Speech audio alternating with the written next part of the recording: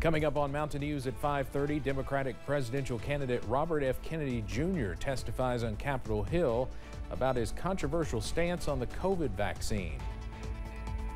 And turning to art to help with recovery. Details on a creative program assisting those with addictions. And yet more showers and storms in the region this evening. I'm breaking down the latest coming up as Mountain News at 5:30 starts now. Dedicated to southern and eastern Kentucky, this is WYMT Mountain News at 5:30.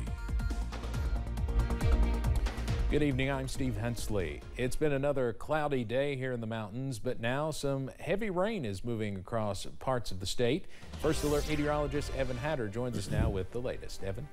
Well, that's right, Steve. We've seen some hefty thunderstorms moving across parts of the region this evening, but they haven't amounted to any severe weather. We're still under a level 2 slight risk for severe weather through the evening hours. Any storms could contain damaging straight-line winds in excess of 60 miles per hour and heavy rain.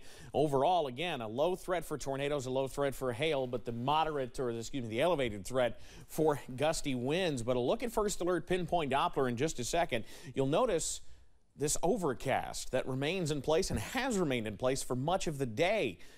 75 the current temperature at Buffalo Mountain, by the way. Notice, yes, we've had some downpours move across southern Kentucky. The question is, with all of this moving on through, and there's the heaviest of the rain moving through Middlesboro now, do we have enough energy to destabilize the atmosphere more for more storms up in parts of central Kentucky to move in and produce severe weather? Well, you see there's the one storm pushing toward the Lexington metro. It's starting to fall apart, and we're watching these storms near Indianapolis metro that are falling apart a little bit. So I think the possibility for any storm to contain some gusty winds or heavy rain is still there, but it's by no means a guarantee for anyone as we head through tonight. So that forecast first, yes, it'll be stormy at times, but we'll drop those temperatures slowly into the upper 60s overnight. Steve, I'll have the very latest on when we see beautiful conditions for the weekend in a few minutes. All right, looking forward to that. Evan, thank you. A Kentucky man is now charged with murder for a crash that killed a 2-year-old boy. Police say Nathan Miller was driving under the influence at the time of the crash in Clark County when Thomas Reed was killed. After Thomas's grandmother learned Miller was in jail, she thought that would bring her peace, but instead it has caused more irritation for Millie Reed. It was 3 times the legal limit. You had no reason to be on a road drinking or driving. Now that Miller is locked up behind bars, Reed is trying to make sure nothing like this happens to another family. Although she cannot bring her grandson back, she's sharing her story in hopes that it can inspire others to stop drinking and driving. A deadly shooting erupted inside a building in Auckland, New Zealand, which put a dark cloud over the country right before the start of the Women's World Cup. Emergency crews rushed to the area just after 7 a.m. local time after 3 people died, including the shooter. Several others were also injured. The first day of the games still went on despite the shooting. In a statement, FIFA said it is extending its deepest condolences to the families and friends of the victims. In Florida, a 10-month-old baby is dead after being left in a hot car that reached triple-digit temperatures. The woman who was caring for the child has been arrested on charges of aggravated manslaughter. Police say Rhonda Jewell left the baby in the car for about 5 hours. The outside temperature had reached 98 degrees, but the internal temperature of the car was higher than 133 degrees. 12 migrants were found huddled in the back of a stolen 18-wheeler in San Antonio, Texas yesterday. The migrants, 2 women and 10 men, came from Honduras, Guatemala, and Mexico. They all appeared to be in good health, but were being checked out by EMS as a precaution. Police say they realized the 18-wheeler was stolen after they ran the license plate. After a short chase, the driver pulled over and was found with a gun. The driver, who has not been identified, was detained. A House hearing about online censorship is getting more attention today because controversial Democratic presidential candidate Robert F. Kennedy Jr. is among those testifying. Kennedy has been under fire for making a false claim about how COVID-19 was engineered to target certain ethnic groups. CBS's Natalie Brand has the latest from Capitol Hill. Democratic presidential candidate Robert F. Kennedy Jr.'s appearance on Capitol Hill comes just days after his false claim suggesting that COVID-19 was engineered to spare Jewish and Chinese people. COVID-19 is targeted to attack Caucasians and black people. Kennedy quickly defended himself, arguing his remarks were misconstrued. In my entire life, I have never uttered a phrase that was either racist or anti-Semitic. But Democratic lawmakers, including Congresswoman Debbie Wasserman Schultz, pressed him on the comments. Kennedy, your bizarre, unproven claim echoes that same historic slander of labeling Jews and Chinese people as a race, and that Jews, and in this case Chinese people, somehow managed to avoid a deadly illness that targets other groups for death. Kennedy is testifying at the invitation of Republicans who accuse the Biden administration of trying to censor him. Democrats say he's getting a chance to amplify controversial views. They intentionally chose to elevate this rhetoric to give these harmful, dangerous views a platform in the halls of the United States Congress. This is a hearing on censorship that began with an effort, with a formal motion from the other side of the aisle to censor Mr. Kennedy. Kennedy still trails President Biden in polls by a wide margin, but he has recently made some gains, mostly among voters who view the president as too old and those who are frustrated over inflation. Natalie Brandt, CBS News, Washington.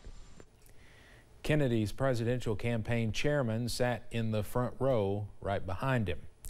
The Biden administration is suspending funding for the Wuhan Institute of Virology. That follows a months-long review that determined the Chinese Research Institute was not compliant with federal safety regulations. The Department of Health and Human Services is also barring the Wuhan Institute from doing business with the federal government moving forward. In actuality, the lab has not received funding from the National Institutes of Health since July 2020. Money matters are a top concern for military families, but they might be getting some assistance soon. The House's latest defense bill outlines several proposed measures, including a pay raise, additional employment help for military spouses, and more assistance for housing and child care. The Senate is now considering the legislation.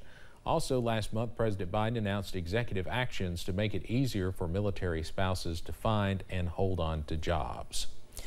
The CDC is weighing in on overdose deaths in the United States. They say most overdose deaths involving cocaine or other psychostimulants that also involve opioids. Deaths involving cocaine and opioids have become more than 7 times more frequent during the past decade. Those involving both psychostimulant and opioids became 22 times more common. The CDC says about 110,000 people in the U.S. died from a drug overdose in the past year. A Southern Kentucky treatment center was recently awarded a grant for funding a unique method to help people with addictions.